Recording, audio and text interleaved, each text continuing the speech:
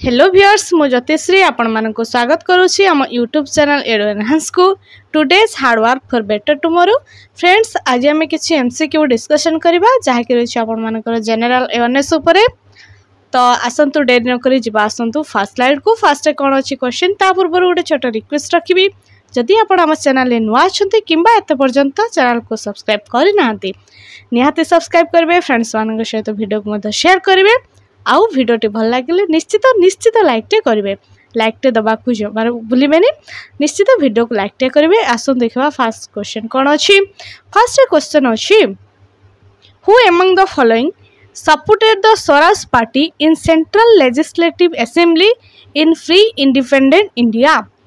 Who among the following supported the Swaraj party को निम्नलिखित मध्य किए सपोर्ट करुथिले सेंट्रल लेजिस्लेटिव असेंबली रे फ्री इंडिपेंडेंट इंडिया रे। ऑप्शन ए अच्छी जिना M.A. जिना, बी अच्छी मौलाना अबुल कलाम आजाद, सी अच्छी डॉक्टर राजेंद्र प्रसाद, डी अच्छी more than one is correct. तो किए सपोर्ट करुथिले स्वराज पार्टी को सी होचंती M.A. जिना। ऑप्शन ए हो राइट आंसर जहाँ को गांधी ऑफ पाकिस्तान कहा जाए। देन जवा नेक्स्ट क्वेश्चन को नेक्स्ट कौन अच्छे देखी दबा। Question number 2 what is the chief programme of the Swaraj party. What is the chief programme of the Swaraj party. Swaraj party row chief programme कौन अटे। ऑप्शन ए अच्छी काउंसिलिंग एंट्री, बी अच्छी कॉन्स्टिट्यूशनल ऑपोजिशन, सी अच्छी रूरल रिकंस्ट्रक्शन प्रोग्राम, डी अच्छी none of the above. The chief programme of Swaraj party is council entry. Option A हो right answer Swaraj party रो chief programme हेउची counselling entry. Then जीवा next slide को next कौन अच्छी देखंतु। Who is the founder of Swaraj party. Who is the founder of Swaraj party. Swaraj party row founder किए। Option A अच्छी C.R. दास, B अच्छी B.R. Ambedkar, सी अच्छी J.L. Nehru, D अच्छी none of the above.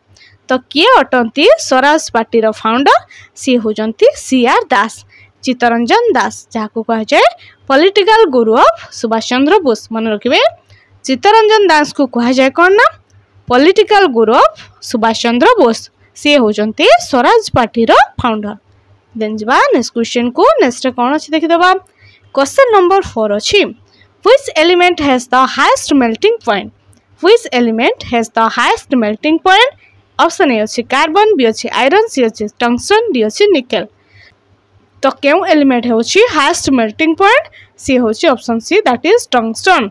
Option C अटे राइट आंसर टंगस्टन होची highest melting point.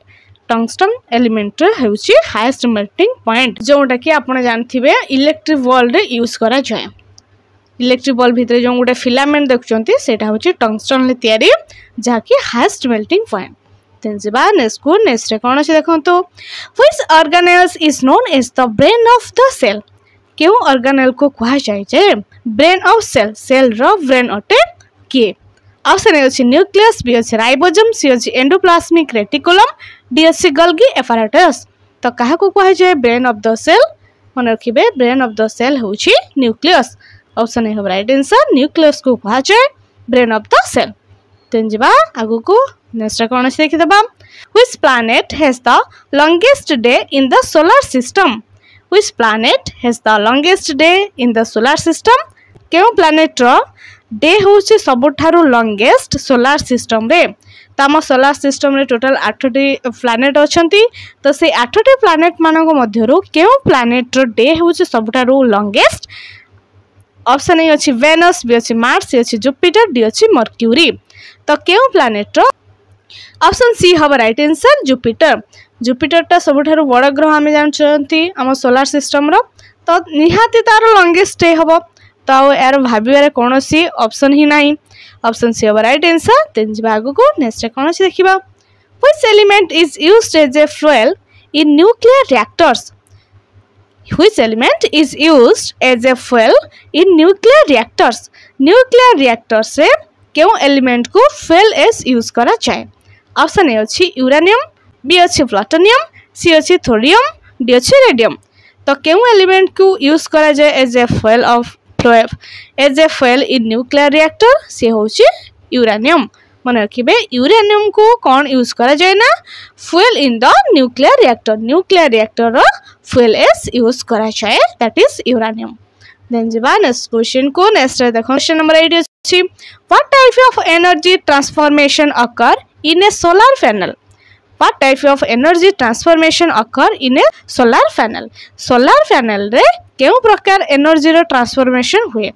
Option A अछि chemical to electrical, B अछि kinetic to electrical, सी अछि थर्मल टू मैकेनिकल, डी अछि लाइट टू इलेक्ट्रिकल। तो एठी आंसर हबो ऑप्शन नंबर कोन भाबुचंती option number D हबो राइट आंसर कारण सनलाइट को इलेक्ट्रिक रे कन्वर्सन हुए।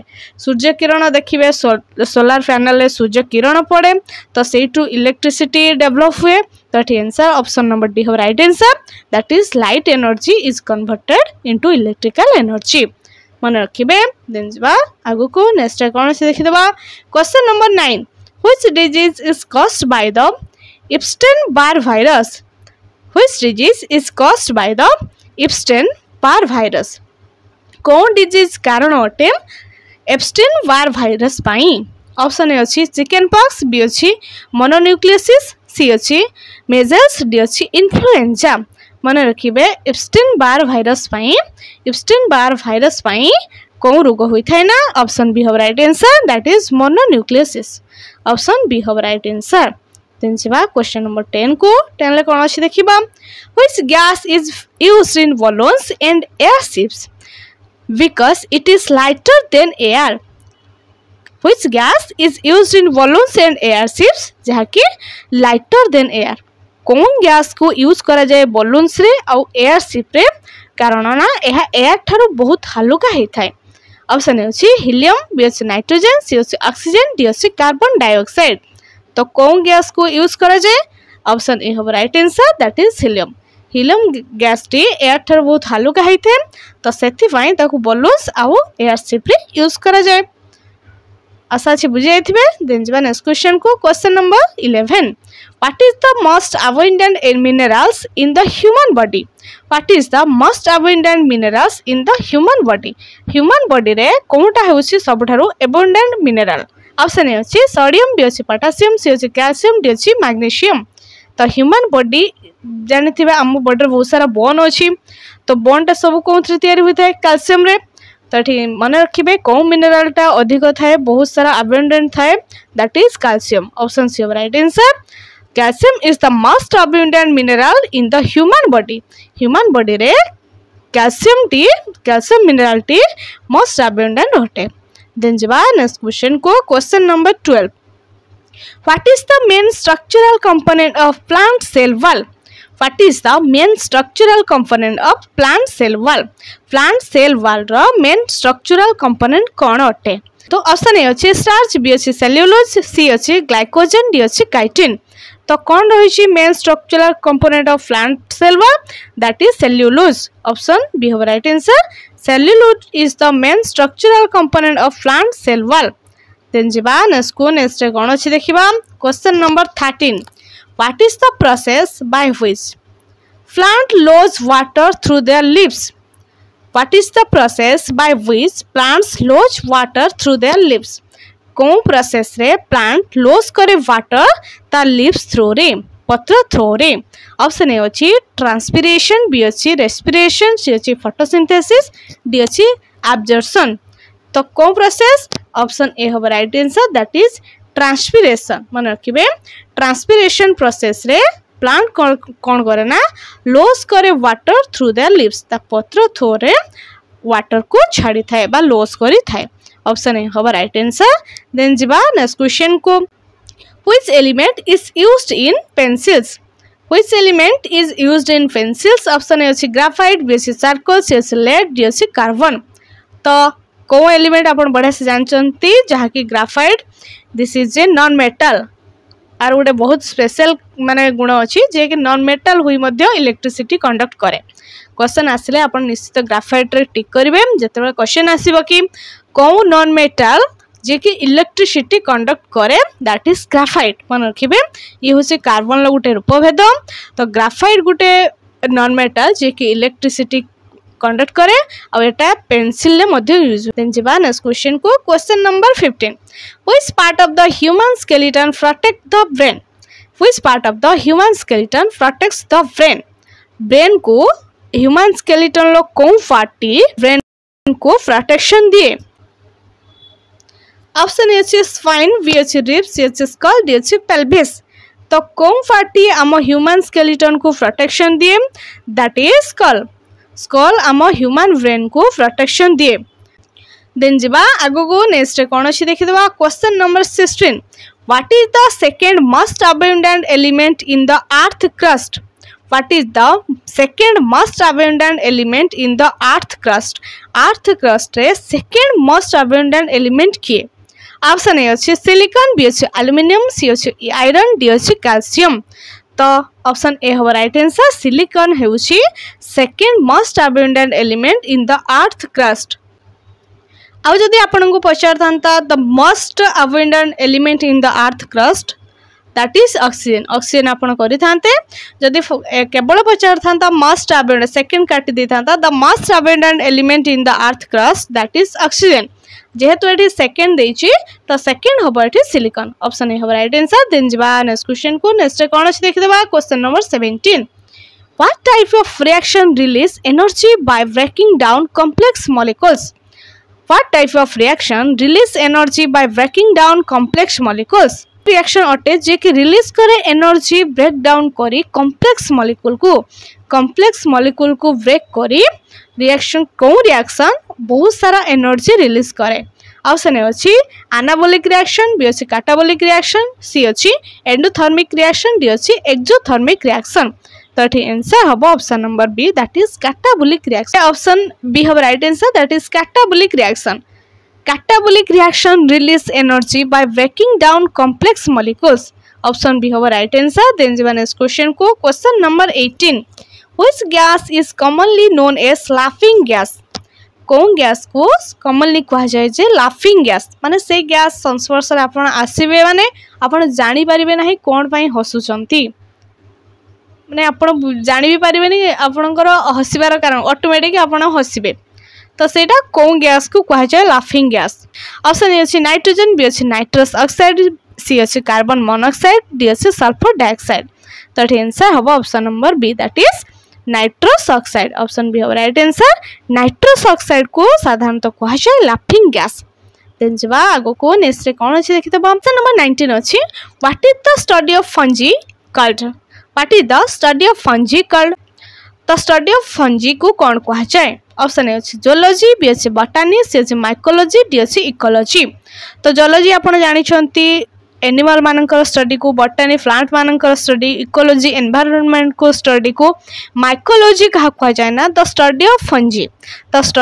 फंजी इज माइकोलॉजी आउटे पड़े फाइकोलॉजी माइकोलॉजी भितर आपण बहुत सारा कंफ्यूज हुंती उटे थाए फाइकोलॉजी आउटे थाए माइकोलॉजी तो माइकोलॉजी आसीबो माने फंजाई और जदि फाइकोलॉजी आसी ताने आजी मन रखिबे आजी फंजी केबे भी करबे नाही जे आजी माइकोलॉजी फंजी हला फाइकोलॉजी तो फंजी होची माइकोलॉजी आजी होची फाइकोलॉजी देन आगु को जिबा नेक्स्ट कोन अछि देखिबा नेक्स्ट अछि 20 question number which type of cell division result in the formation of gametes Which type of cell division result in the formation of gametes? Option A mitosis, B meiosis, C binary fission, D budding.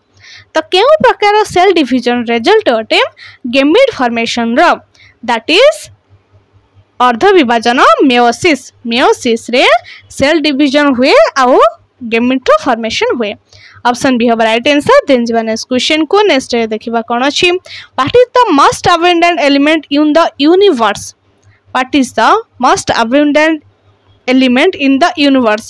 Just आप earth crust पढ़ी के आसले मु oxygen कहिथिली तो एठी किंतु universe कथा देछि हम विश्व कथा देछि कोउ एलिमेंट टी मोस्ट अबंडेंट अटे विश्व रे ऑप्शन ए अछि ऑक्सीजन बी अछि कार्बन सी अछि हीलियम डी अछि हाइड्रोजन तो कोंतु तो देखिबा कोउ element T most abundant in the universe that is hydrogen होछि most abundant element in the universe और जदि most abundant element in the earth crust पचार था दैट इज ऑक्सीजन जदि सेकंड पचार था जस्ट पढ़ के आसले सिलिकॉन किंतु एठी पचार यूनिवर्स यूनिवर्स रे हाइड्रोजन देन जबा आगो को नेक्स्ट कौन अच्छी देखि दबा what is the SI unit of temperature what is the SI unit of temperature temperature row SI unit कौन ऑप्शन ए अच्छे सेल्सियस बी अच्छे फारेनहाइट सी अच्छे केल्विन डी अच्छे जूल तो जूलटा कौन सी स्केल नुहे आप जानते measurement joule is not a scale ये जदि रैंकलिन बा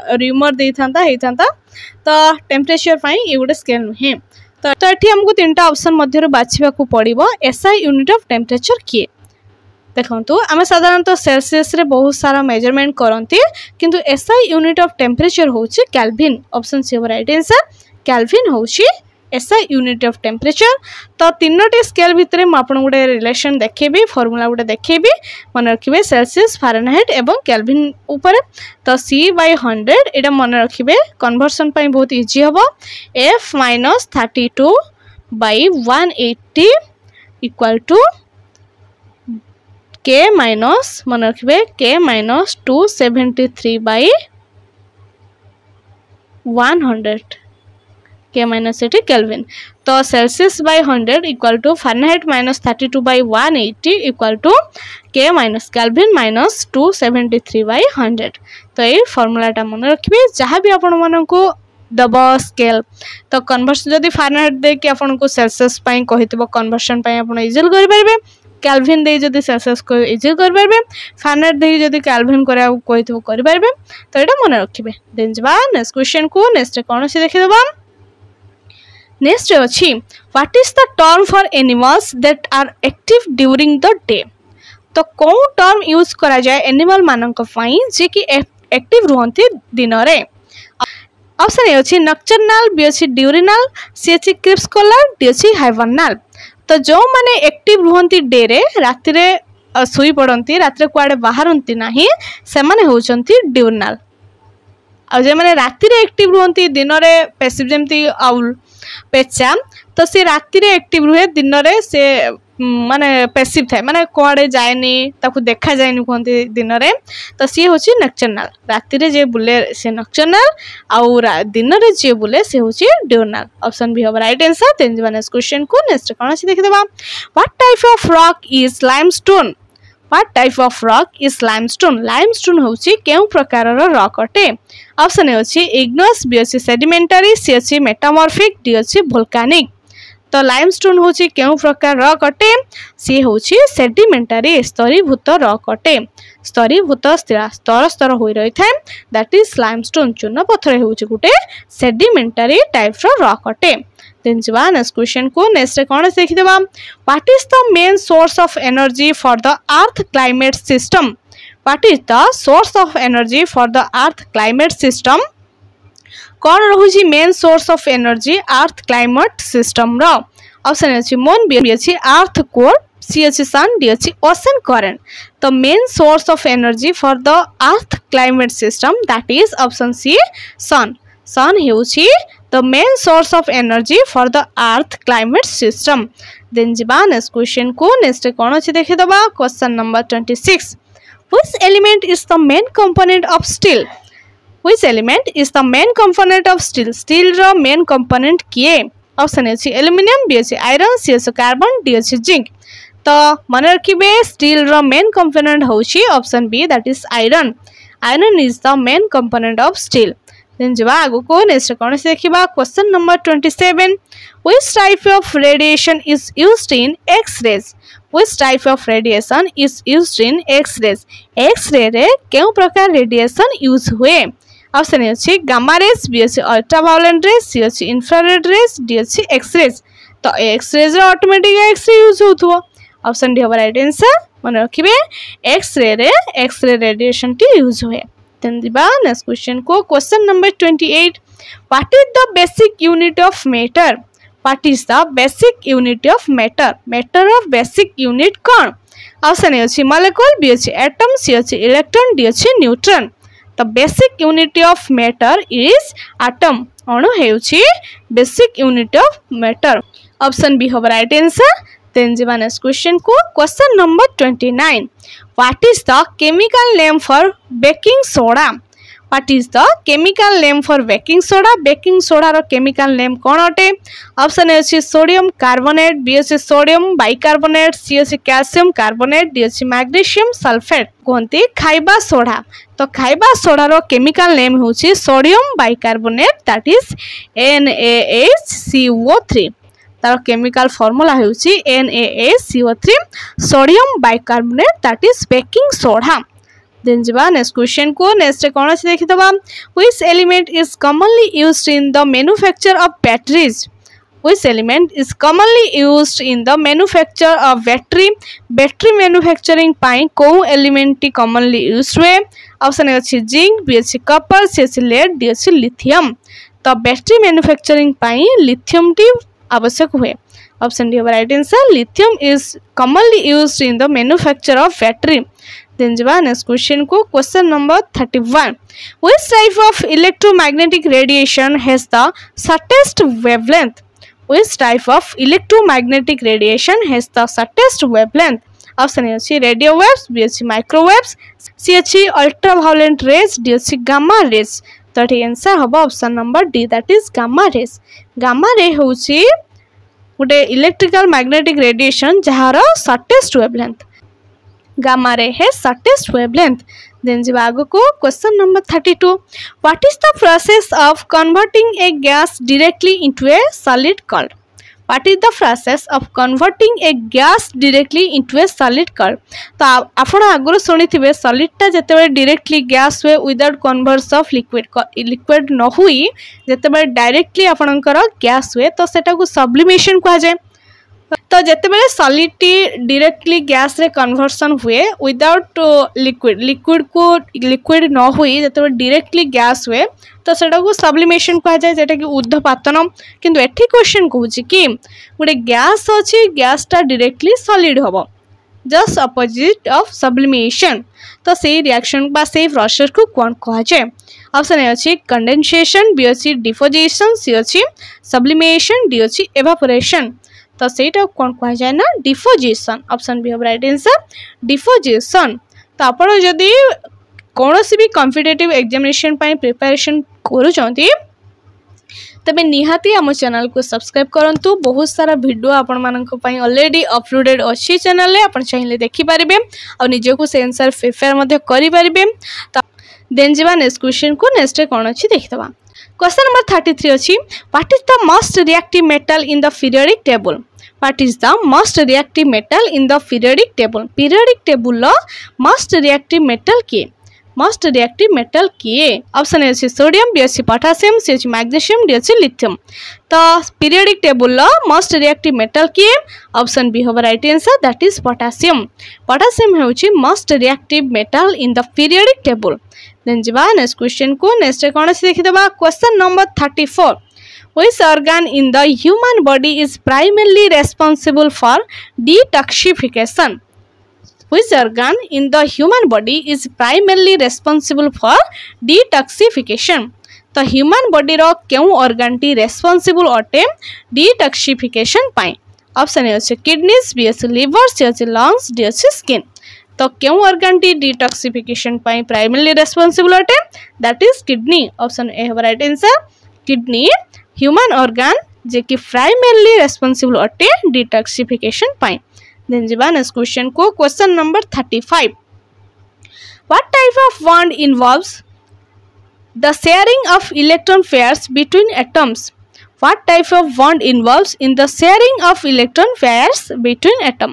तो केउ प्रकार बॉन्ड इन्वॉल्व बटे sharing of electron pair between atom मानक भितरे ऑप्शन अछि आयनिक बॉन्ड बी अछि कोवैलेंट बॉन्ड सी अछि हाइड्रोजन बॉन्ड डी अछि वैन डर वाल्स फोर्स तो केउ प्रकार बॉन्ड इन्वॉल्व बटे शेयरिंग करूची electron pair between atom that is option number B covalent Bond tea involve बटे the sharing of electron pair between atom तो ये थिला हमर आजर किछि इंपोर्टेंट एमसीक्यू आशा तो रखिबे वीडियोटी निहाती भल लागितो जदि वीडियोटी भल लागितो निश्चय लाइक करबे फ्रेंड्स मानक सहित वीडियो को शेयर करबे आ जदि चैनल को एते पर्यंत सब्सक्राइब करि नाते निहाती करबे हां आ जदि आपण निज को कोनोसी कॉम्पिटिटिव एग्जामिनेशन पय प्रिपेयर करू छंती आपण चाहिले हम टेलीग्राम रे एडु एनहांस सर्च करी आपण जॉइन करि पारिबे आउ इंपोर्टेंट इन्फॉर्मेशन पाई मध्ये आपण हम सहित जुड़ी रही पारिबे।